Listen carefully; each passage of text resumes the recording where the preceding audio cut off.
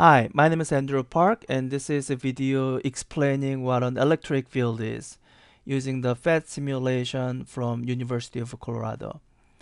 So we talked about Coulomb's law. Coulomb's law describes how when you have two charges, for example, two positive charges, then there's a repulsive force between these two positive charges. It also describes how when we have a positive and negative charge, there's a attractive force between these two charges. So here's a silly question to ask. What happens if you only have a single charge in an empty space? Is there any difference between when we have no charge and when we have a single charge?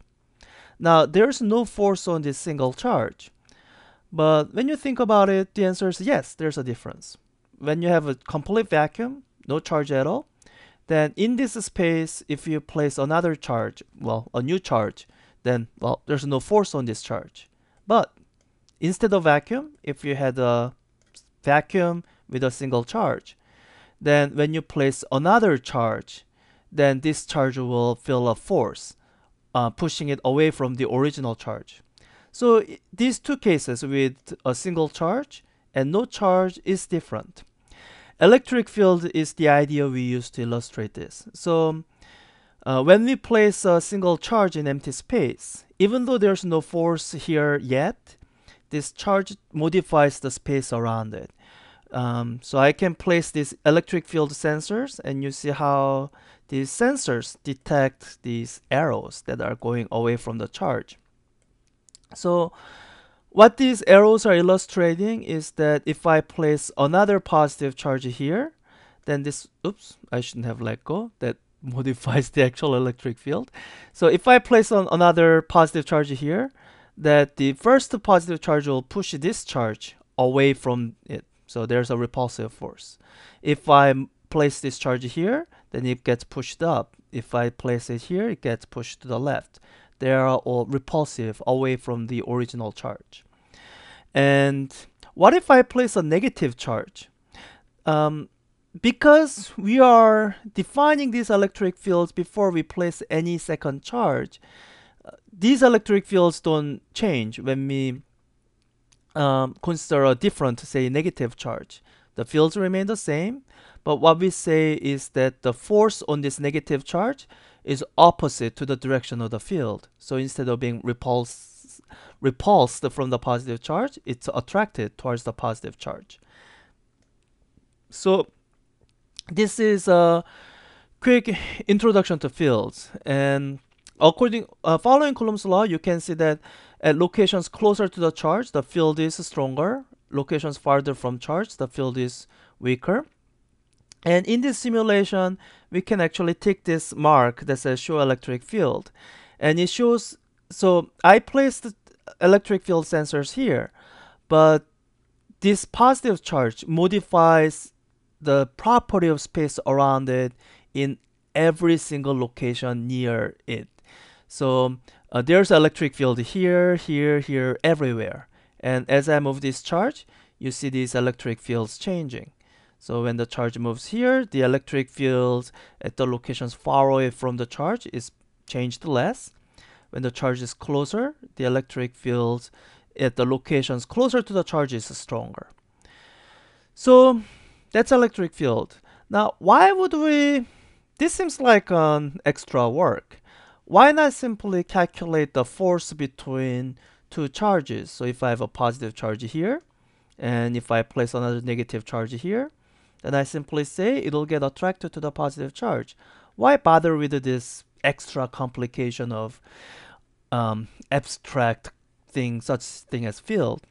Well, there are situations where introducing field makes it simpler to deal with certain kinds of calculations. For example, imagine I want to set up a situation where if I place another positive charge here, then it'll get pushed to the right. Now, in this situation, if I place the positive charge here, it gets pushed that way. It doesn't always get pushed to the right. So a way to make it so that any positive charges placed in this general area gets pushed to the right is to build up a charge distribution like this. I build up a wall of charges. With this wall of charges, you will see that when you look at the electric fields mostly point to the right. Okay, let me place a few sensors and show what direction the electric fields go. So it's going a little bit upward, or here a little bit downward, but on the whole, these fields are pointing to the right.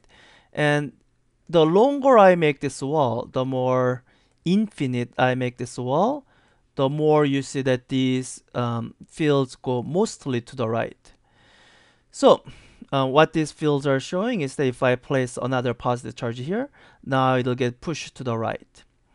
So now when I'm worrying about the force on this positive charge, in the old way, I had to worry about the interaction between this positive charge and each one of these positive charges. Now, in the new method, dealing with the fields, all I have to know is somehow that this distribution charge is producing fields that look like this.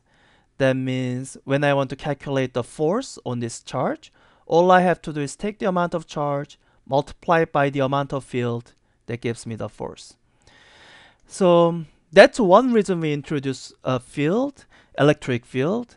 And as we talk about electromagnetic induction, and most importantly, electromagnetic waves, you will begin to see the physical importance of fields. So here we introduce fields as a sort of an abstract idea. I could have done everything that I was describing with the fields without fields. But when we talk about light and what we call electromagnetic wave, what it'll turn out to be is a wave of, well, electromagnetic fields, waving electromagnetic fields, and it carries a real physical significance. In an electromagnetic wave, this waving of these fields is what carries energy, what allows you to see light. So, but this is all I want you to talk about in the context of electric fields for static electricity. The main thing I want you to take away from this is that the direction of the field points at what direction of the force on a positive charge placed at this location would be. At this location, positive charge will get pushed to the right. At this location, positive charge will get pushed to the left. Now, if I'm talking about what would happen to a negative charge, the fields don't change. These fields are produced by these charges here. So if I place a negative charge here, field won't change, but the force on this negative charge will be to the left. If I place a negative charge here, field won't change, but the force on this negative charge will be to the right. So that's it. We'll look at magnetic fields soon, and then we'll talk about the electromagnetic wave. Bye.